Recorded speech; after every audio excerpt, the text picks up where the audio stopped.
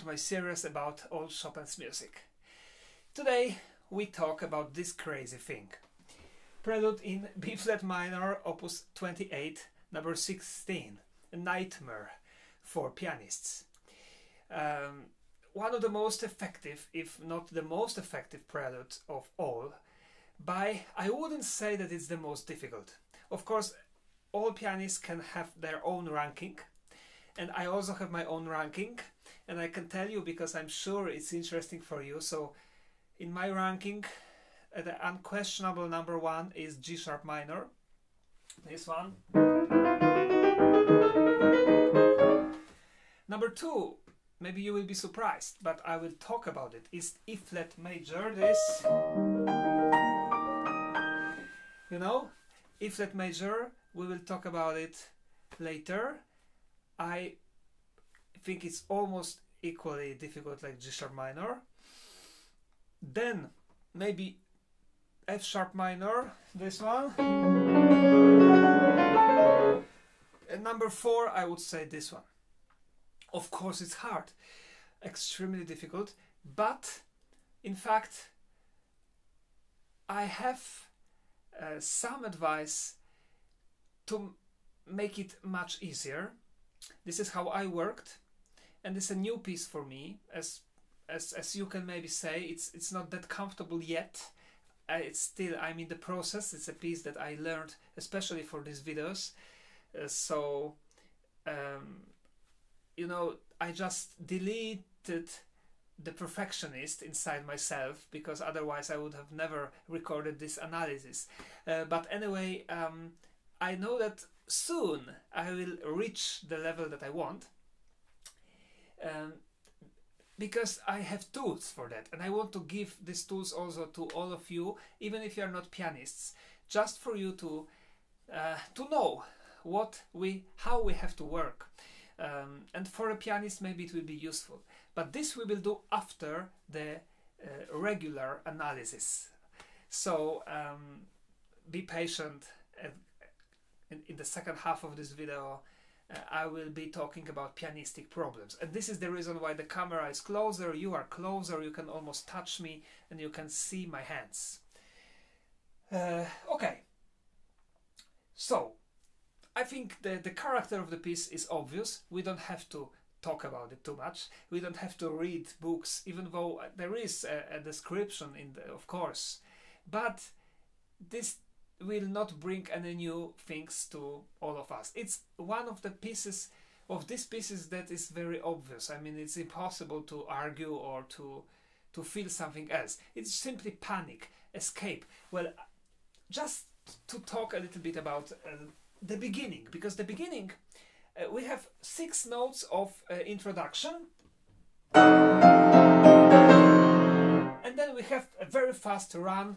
The right hand is running all over, up and down, up and down, up and down, right? Black, white keys all the time in a very fast tempo. The faster the better.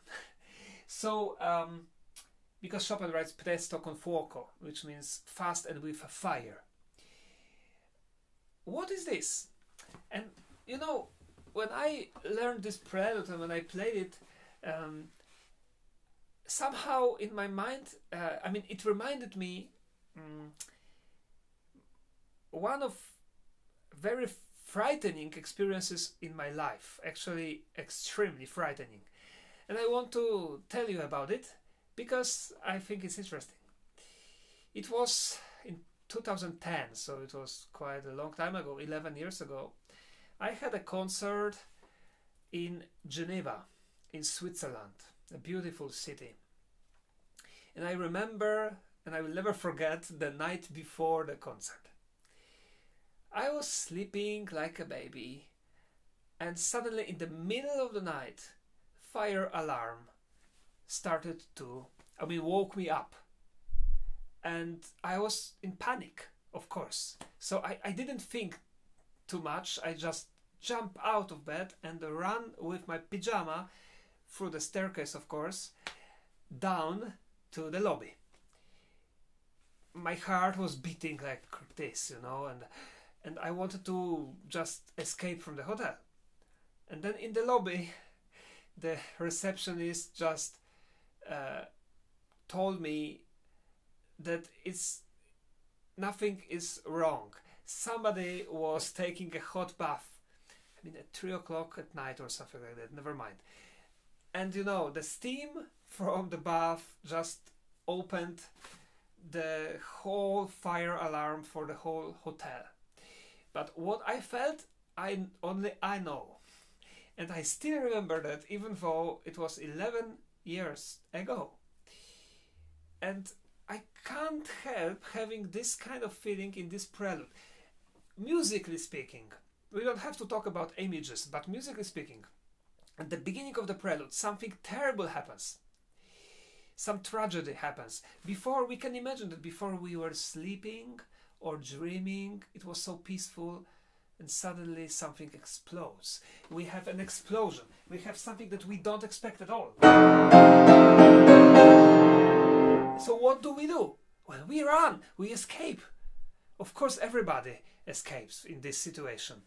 And we escape all the time. And this is, in my opinion, the image of this prelude.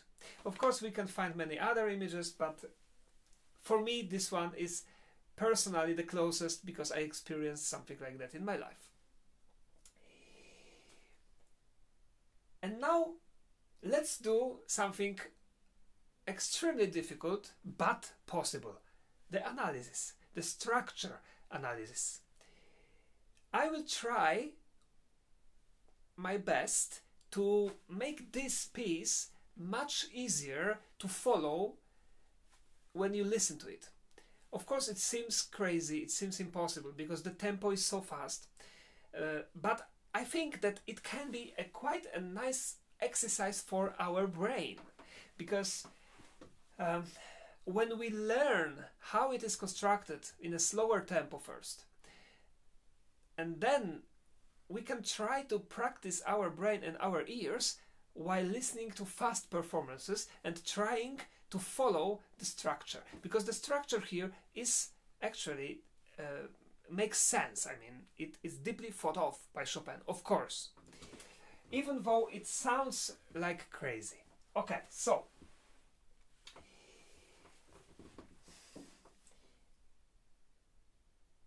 the whole piece has doesn't have a structure simply ABA. This is a little bit more complicated. It's more like A, B, A, B prime, and then B double, B2.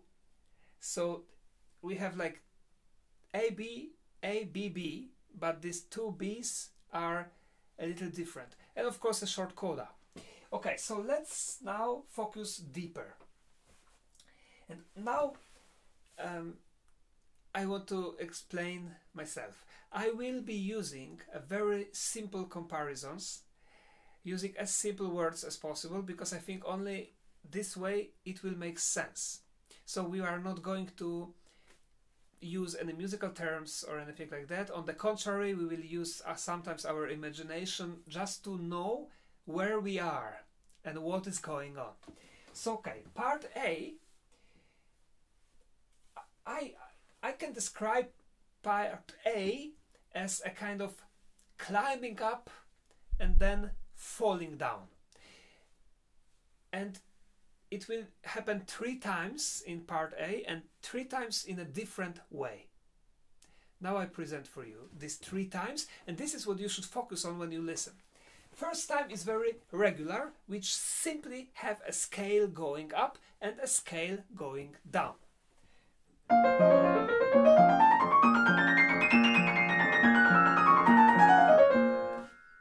I think it's simple. Again.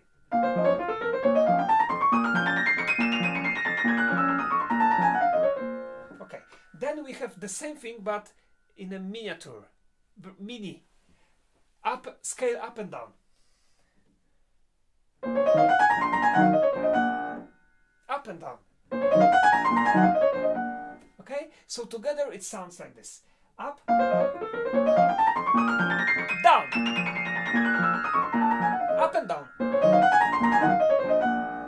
Okay, then we have something a little bit more complicated. Again we climb up, I mean the right hand is climbing up and then falling down, but this time we will not have a scale, but we will have like circles. I call it, and now don't laugh, a crazy climbing up and a crazy climbing down. So instead of just simply going from point A to point B to climb, we're climbing like this, a little here, then here, then here, then here, then maybe here, then here, then here, and finally we reach the point, this point, and then we go down also like this to reach the point where we started.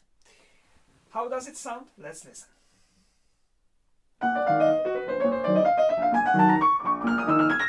And down.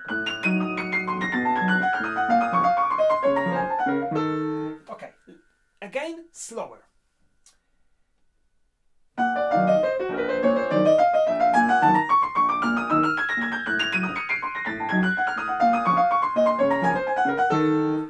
Now let's analyze this crazy climbing up and then crazy climbing down.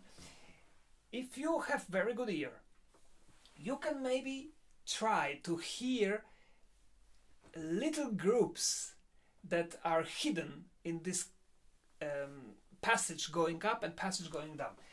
Now I play for you these groups. I mean, I will emphasize them.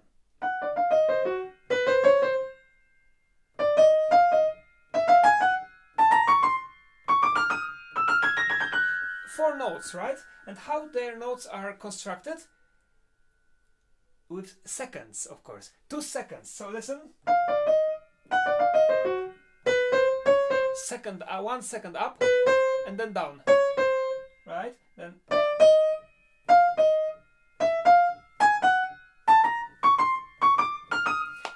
The groups of 4 notes. So if we imagine that every group of the 4 notes is played by a different instrument in the orchestra or by a different voice, well, I can try to do it to play this 4 in different octaves. Let's see if it's possible.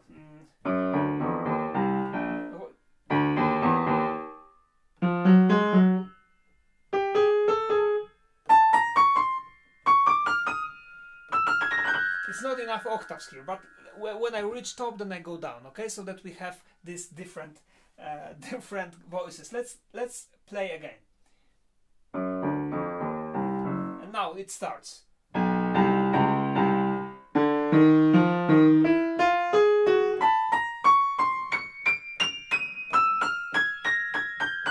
Again.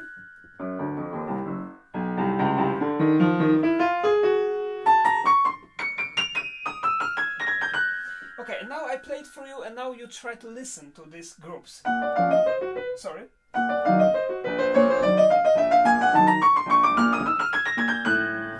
This also makes it a little easier to learn, especially to memorize. So this is this crazy going up, and then crazy going down. What do we hear? We actually hear some kind of melody like this.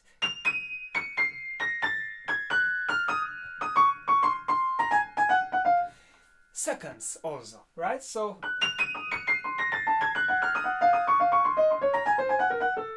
and after this, part A is finished. So this is the end of part A, and we proceed to part B. So now I play for you the whole part A in its entirety.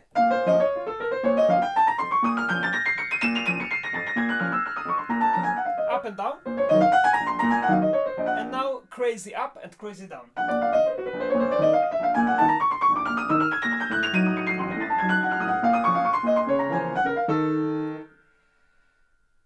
Okay, this is now part B. Part B also has some kind of very funny image, in my imagination at least. Part B, we can characterize part B as somebody who is trying to climb up but cannot do it because reach the ceiling maybe, or the wall, and goes back. Reach the wall and goes back. So we try, but we have to go back. Again we try, again go back. Again we try, and again. Many times it will happen. 1, 2, 3, 4, 5, 6, 7 times. we will try to do it. So and it will, we will grow, so we will go a little higher, but every time the motif will be like up and down, you know. And now it will be a little funny for you and for me as well, but it really helps me, especially when I play. Every time when I play this part B, I can't help thinking about the tennis players. You know, when we have the ball, one and then here and here and here and here all the time. This is like the music. You know, we could make a very nice cartoon movie when somebody's playing tennis, and then we have this melody. Now I play it for you slower so that you can notice this moment when we hit the wall and when we are back. Okay, listen.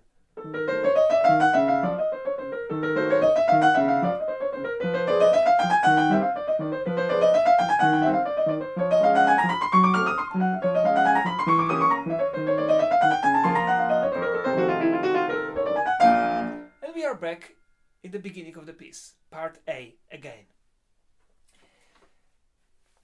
Could you hear that? Up, down, up, down, up, down, up, down, up, down, up, down, up, down. And we are back in part A. And part A is the same like it was. This crazy going up and crazy going down is a little different, especially crazy going down is a little different, because Chopin wants to finish in a different note. So I will compare. Let's compare. What is also different in the second part A is that the left hand is making more noise. It's making a lot of noise because we have octaves. But later I will talk about the left hand. But now let's just listen to the construction. So part A, for the second time.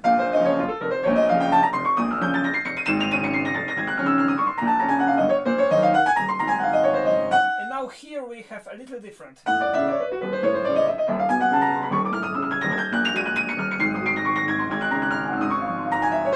And we end part A on a different note. But now let's compare. Let's compare this going down, crazy going down. In the first time it was.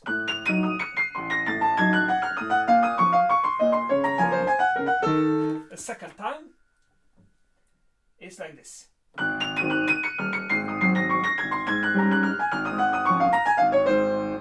Again, the first time, oh, I know it, probably I should know it by heart. Okay, the first time.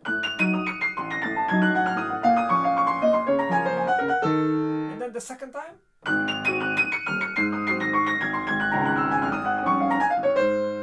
I know it's not easy to see the difference, so I forgive you if you cannot hear the difference, but there is a little difference. But it's not that important. Now we have part B. And part B this time is a little different. I mean, still we have the tennis, or we hit the wall every time, but the melody, if we can call it a melody, is a little different, and it, instead of going up, it will go down. Let's listen to this.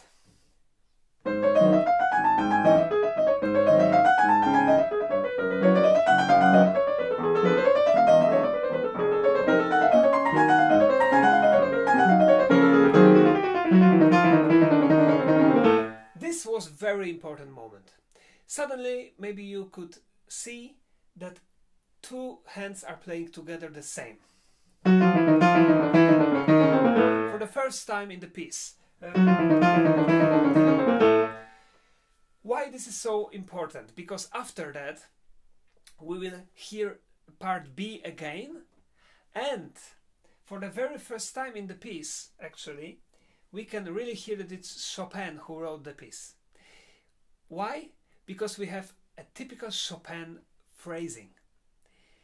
Maybe you remember, if you watched my other videos, when I was telling you many times that the very typical Chopin-like phrasing is short, short, long. So we have the typical example: short, short, and long. And we have it in many different short, and long, and many pieces, majority of the pieces, okay, almost everywhere. Okay, and here you can hear the same. Listen, short, short, and long, short, short, and long. And what is also important in the short, short, long is that these two shorts are the same, right? So they are the same. 2 times and then long. So this is the second B, I mean the third actually. And after that we have the last going up, and this is constructed in a fantastic way. We immediately know that this must be prelude because we have only seconds here.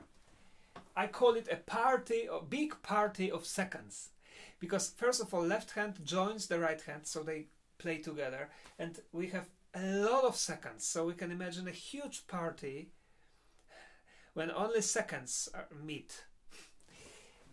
Why?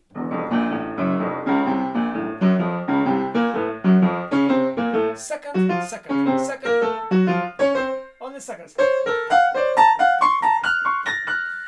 How does it sound?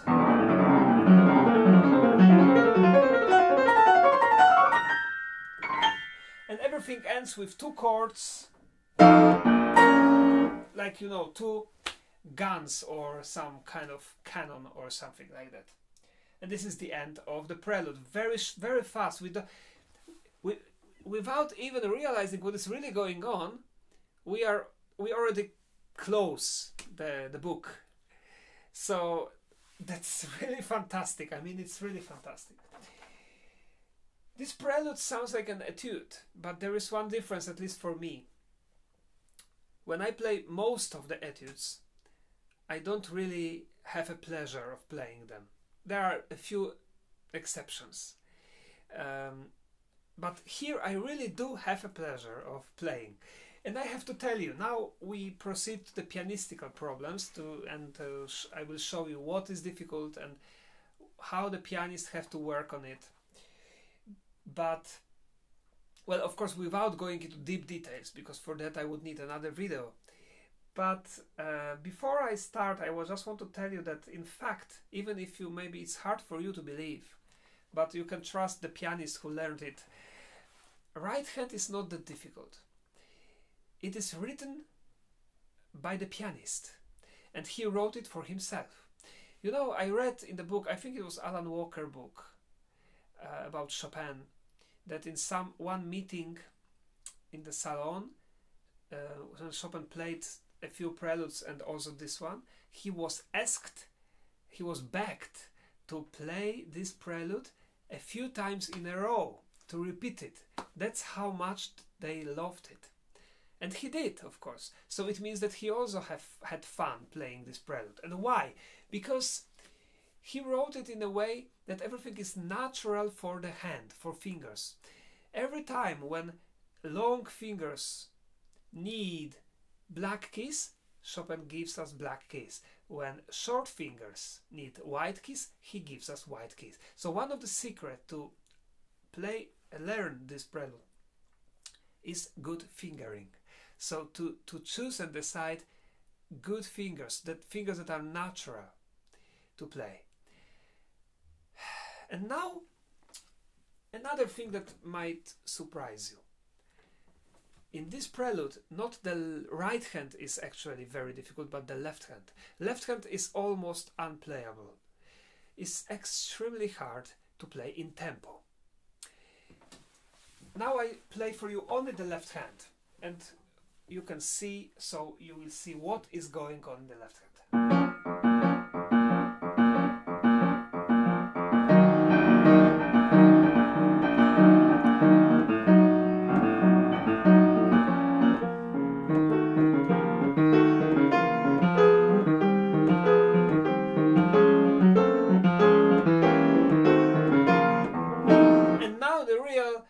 fun starts. Focus.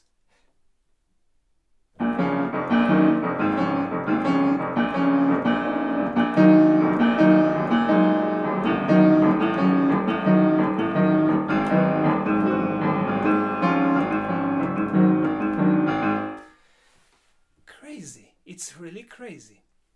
Very fast jumps. Very fast, and then here in the second part, when part A starts again, we have octaves, we have jumps, and we have to very fast reach these notes. So as you can see, the difficulty, I mean, it's uncomparable. The right hand now. Right hand, we just only need fast fingers to play right hand, but to be sincere, now I want to share with you my own theory. My students know it already, because I always tell it, but I want to tell to all of you. I'm always saying that actually everybody has fast fingers. All of you, even if you don't play the piano, if you just, I ask you to move your fingers fast, you can do it. You can. If I go on the street and I ask random 20 people who I meet, can you please move these fingers for me like this? Everybody can. I mean, well, of course everybody a little different, but they can, right? Not like a pianist. It doesn't, I don't mean playing like a pianist, but just doing like this. And you know, this we don't have to practice. So what we really have to practice is fast thinking. So the order from the brain to the finger, that the finger shall move. And we have to practice our brain so that in a milliseconds, very, very fast, the brain says, now you, now you, now you, now you, now you, now you, in the correct order and in a fast tempo. And this is what actually pianists learn, and it takes many years, of course.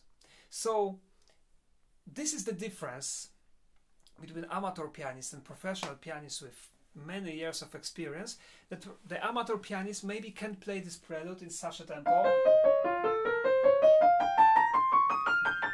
But I'm not talking about this, you know, amateurs who are attending amateur competitions because they play almost like professionals actually, or they play like professionals. But I'm just talking about people who play for fun, for like a hobby. So right hand, well, we need to practice this fast thinking in different exercises. I mean, this is the fastest way to learn, to practice and master fast fingers. And now I promised you to tell you what, for me, what made this prelude much easier. When I realized that the real difficulty is the left hand, and that the left hand is really jumping very much in a very fast tempo. Of course, first secret, which is not a secret, but I want to tell it, is to learn every hand alone. So first, of course, memorize, because it's extremely hard to play from the score. So the first thing, to memorize and learn, then practice to get into tempo. And when we reach the final tempo with every hand, only then I recommend to start to play it together. Not before, because it's just a waste of time. And now the most important thing. We must learn the right hand without looking at the keyboard. We must be able to play the whole right hand without looking at the keyboard. This is very helpful. And now I show you what I mean.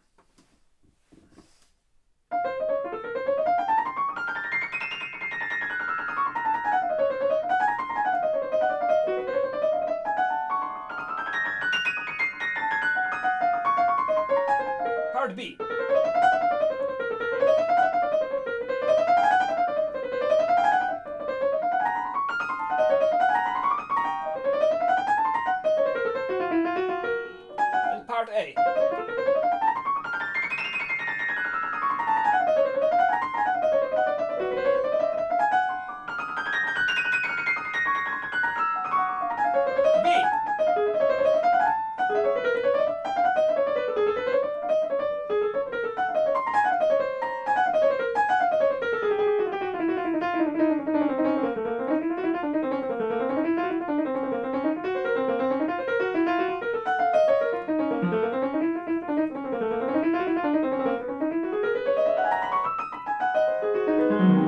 And so on. And the end, actually, I can't really. This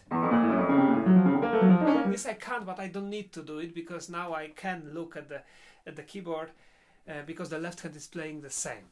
Okay, when I can play like this in tempo, it takes time, of course, but we have to practice small parts. When I can, then what I can do? I can forget about the right hand, and when I play this prelude, I can only look at the left hand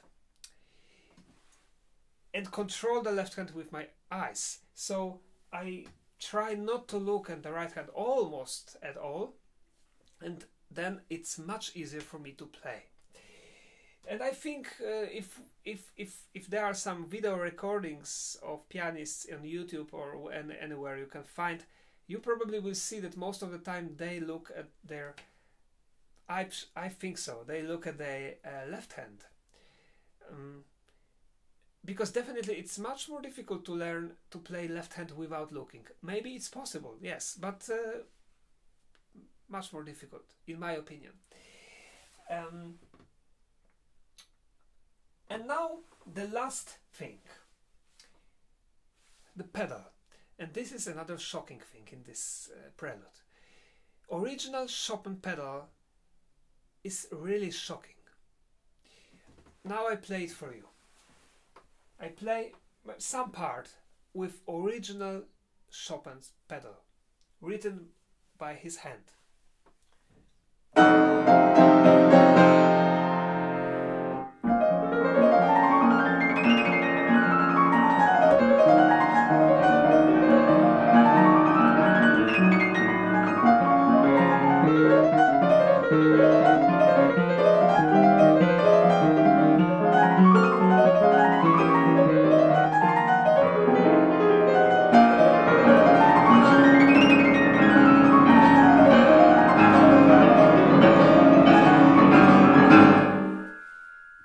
This is really scary. I mean, this is like a panic, like a horror, we are frightened. Maybe this is how Chopin wanted? Well, you know, pianists cannot really play like this, especially, for example, in competition. Can you imagine? Of course, I can't imagine. You know, of course, the young pianist cannot go on stage of, for example, Chopin competition with a table and the statement, "I am playing original Chopin pedal." Who cares? I mean, you know, we can think that the pianist who wins Chopin competition, for example, or who, you know, who gets a prize, is the closest, should be the closest of the idea that Chopin had how to play his own music. But unfortunately, it's not like that, because of course, if there is some crazy pianist who wants to do it, probably he will be out of the competition, because maybe not all the jury members, but most of the jury members will simply write that it's impossible to hear what he plays. When we have this long pedal, we don't hear every note, right? We don't. But maybe for Chopin it was not important to hear every note. Maybe he wanted to create music, not an etude, a prelude. So the message of Chopin is that we are afraid and we don't know what is going on. We simply are, we hear the explosion of the sound. Well, I also don't dare to play exactly 100% of Chopin's pedal, but from another reason. My reason is not a competition, but my reason is that I think that Chopin had different piano. and we all know it, that his pianos were shorter, the strings were shorter, so the sound was also shorter. So when he had a long pedal, it was not that much of the sound like in modern pianos we have. So I tried to find some golden middle, as we say in Polish. I don't know how it's in English, but something that works that would work both for Chopin and for nowadays pianos, and for our ears, that we can still hear that, like, I mean, that everything is in order, you know. It's not a mess, like just a huge mess. But okay, let's do like this now, because I think the video is almost over. But now I want to play for you much slower all the Prelude, so that we all can follow the structure. And just to remind the structure, part A, which consists of 3 parts: scale going up, scale going down, then very short up and down, and then crazy up and then crazy down. Then part B, which is a tennis, or with goes up, hit the wall, goes down, goes up, hit the ceiling, goes down all the time. Then part A again, with left hand more noise, creating more noise. Then the part B again, but this time going down. And then the third time part B, when we can hear Chopin's phrasing, short, short, long. And at the end we have the seconds, the party of the seconds. We go up and we end the Prelude. Simple. Okay.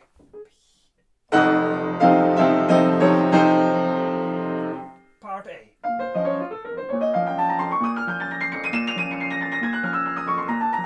Up and down. Crazy up. Crazy down. Part B.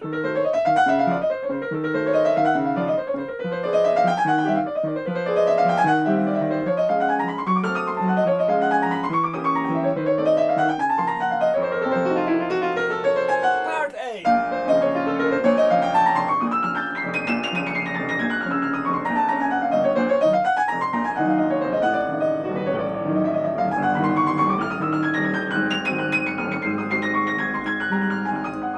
Part B.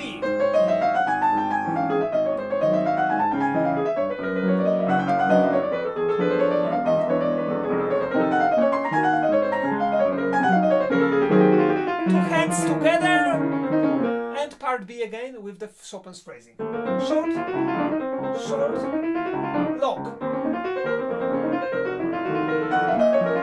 Short, short.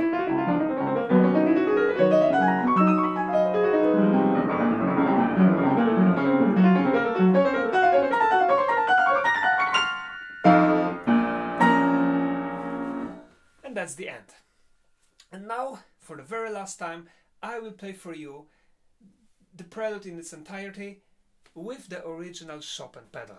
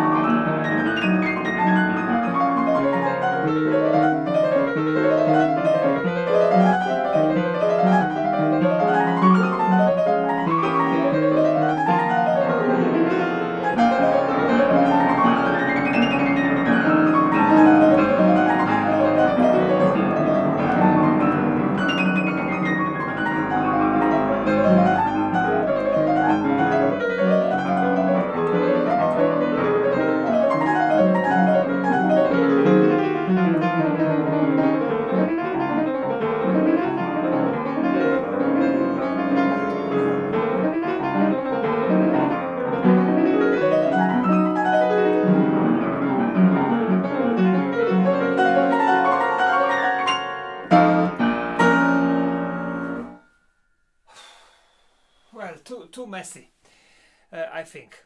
but easier to play, because even if something will not work in the right hand, almost nobody will hear, because we have a lot of pedals, so we have a lot of sound.